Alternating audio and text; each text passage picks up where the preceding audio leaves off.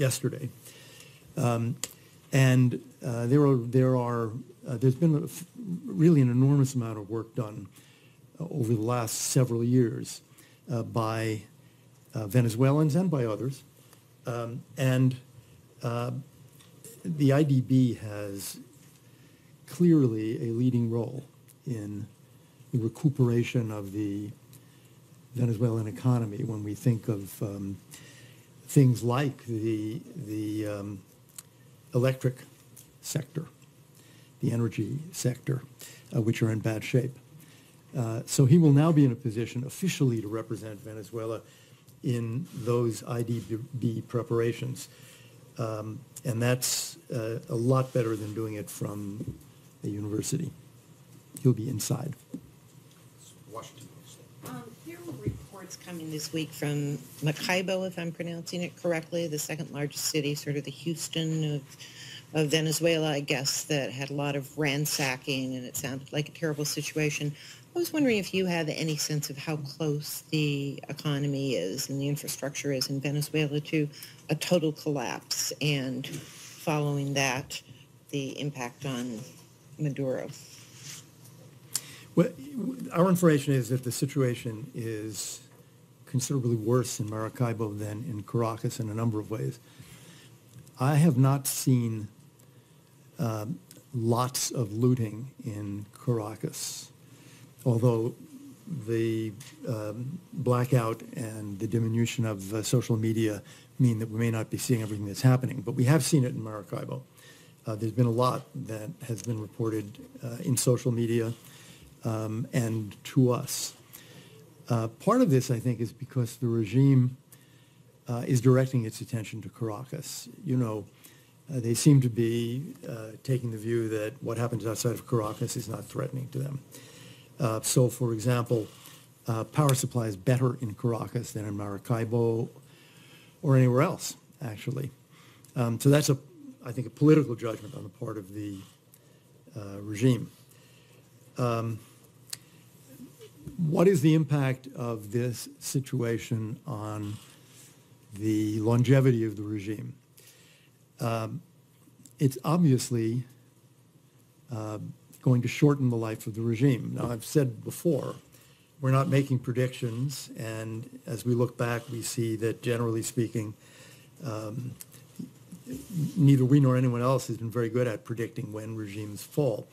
But this blackout has really intensified the difficulties in the country, the difficulties of average families, the difficulties of government institutions. And I think it demonstrates that the longer the regime stays, the worse the economic and social situation are going to be. So I can't give dates, but it seems to me it's obvious that more and more Venezuelans will be coming to the conclusion that there is no decent future for the country with Maduro in power. Said? Thank you. Two quick questions. To the best of your knowledge or your opinion, what is the cause of the blackout? What is the exact cause of the blackout? And second, could you explain to us the article under which Mr. Guaido declared himself president? It is said that it has expired last month. Could you explain that to us? Yes. What is it? On the blackout, we're not there. I believe there is a consensus now that by far the most likely explanation is that these extremely high voltage lines, which tend to bow as the months go and years go by, that is, they are not straight, they tend to sag is a good word, into trees and bushes. And that creates the possibility of a fire. That is what I would say more experts have given as the explanation. So how do you avoid that? It's simple. You cut and prune and keep trees and bushes from approaching the lines. And they haven't done that. There's really been no maintenance, not just for years, but for decades on those. They have 3 high voltage lines coming essentially from the Guri Dam. That's our best explanation. It is not formed, obviously, by examination, but rather by reports that we've seen from a fair number of experts. As to the Venezuelan constitution, the National Assembly has passed a resolution that states that that 30-day period of interim presidency will not start ending or counting until the day Nicolas Maduro leaves power. So the 30 days doesn't start now. It starts after Maduro. And that's a resolution of the National Assembly. When did they did that after he? They did that, this is roughly a month ago. We could try to find the date for you. When he was took the mantle of Yes, interim when president, that wasn't there. That's correct. Can you And do so that people, ex post facto like when that? people ask the question, That seems how to be do- like saying, you know, I was elected for 4 years to be president, and then 2 years in, you changed the rules so that your term didn't start, you know, hasn't even started yet. well, How does you that don't work? get a vote because you're not in the National Assembly. But we, Does the U.S. view that as constitutional under their system? yes, I mean, we're taking the National Assembly is the only legitimate democratic institution left in Venezuela. And their interpretation of the Constitution, as you know, is that as of the date of this alleged term for Maduro, the presidency is vacant. But they have also said that that 30-day period starts when Maduro goes.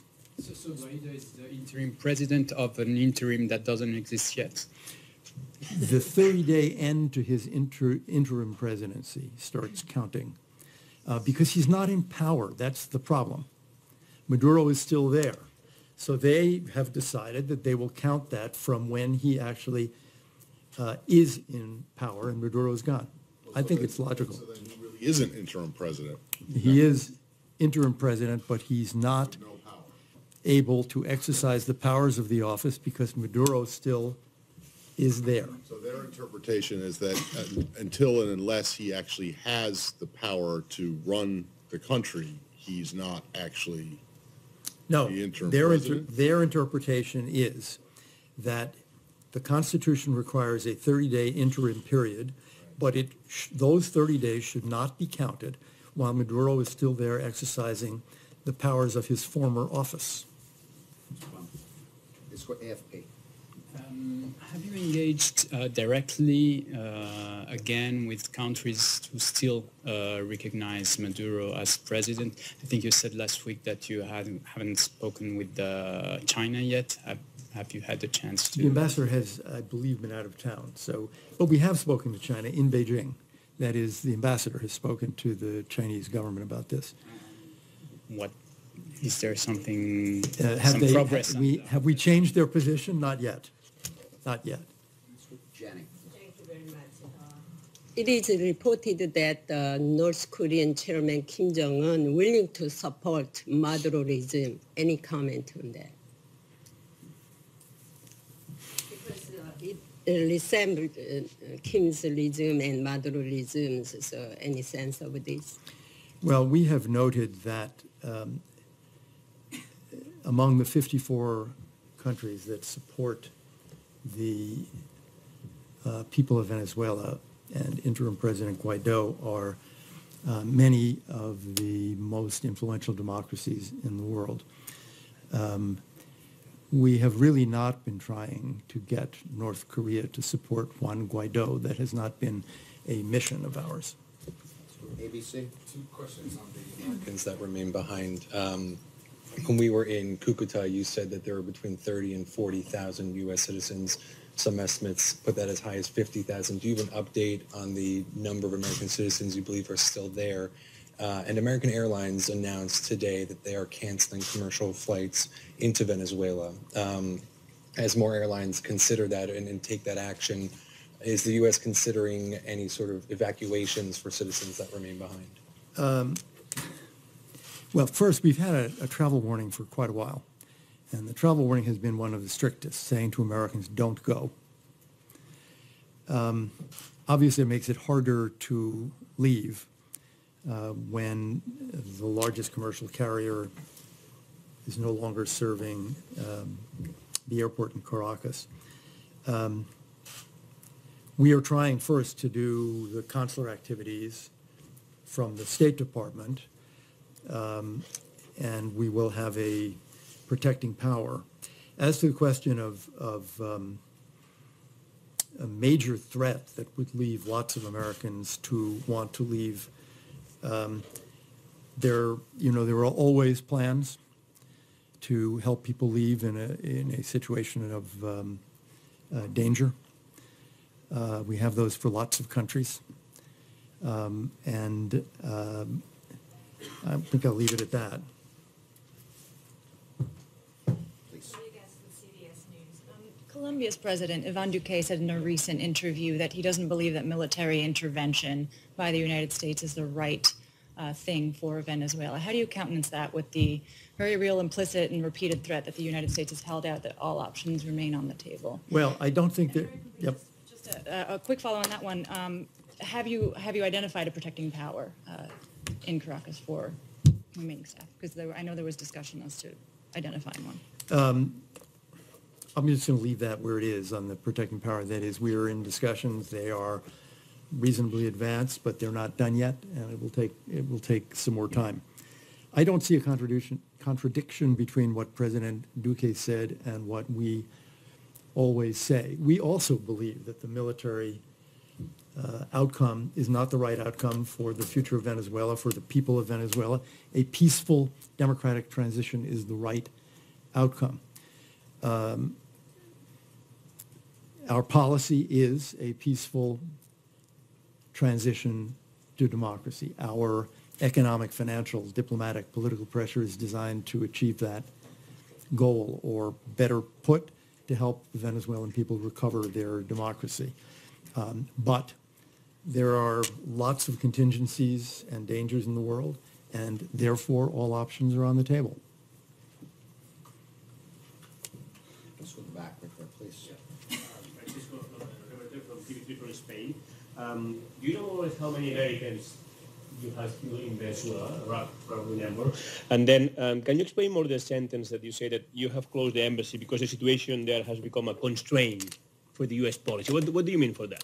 Well, we don't, I'd say first, we don't ever know exactly how many Americans are in any country because, Americans are free to travel. We urge them to register, particularly in a situation like Venezuela, register with the embassy. For one thing, they can get onto an email program or a text program where they get warnings, where the embassy can send them messages instantly. But they don't have to do that. So we're guessing.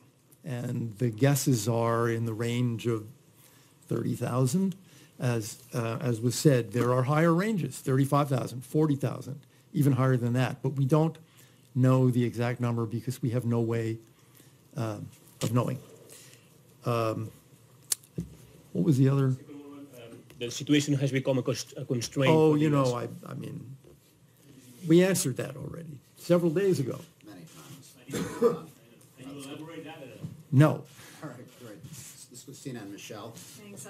The International Energy Agency is saying that it looks like the entire oil industry could collapse in Venezuela. What's your view of that possibility, and how do you see that affecting the situation on the ground, including for the humanitarian situation? Well, I'm not sure what collapse means. There is certainly a steady drop in Venezuelan oil exports.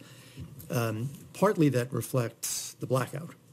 But even if you take the blackout out of it, there is a very steady drop of maybe 50,000 barrels a month in production, so that they're heading down toward 1 million now, and in a month or two they'll be below 1 million. This is a country that used to export more than 3 million barrels a day. When do you think that, what did you say?